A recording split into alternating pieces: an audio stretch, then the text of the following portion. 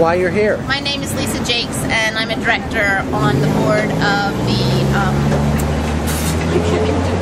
Small Business Association of Rochester. The point system, in my opinion, punishes the business for crimes committed by criminals.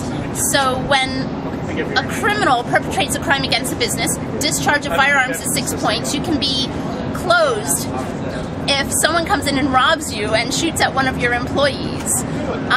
So you're not only victimized by the criminal, you're further victimized by the city.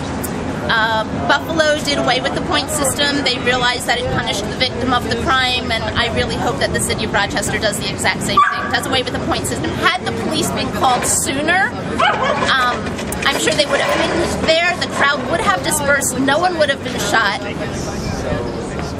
Bad things happen in Rochester. There are criminals, and to prevent police calls is not a good idea. Thanks.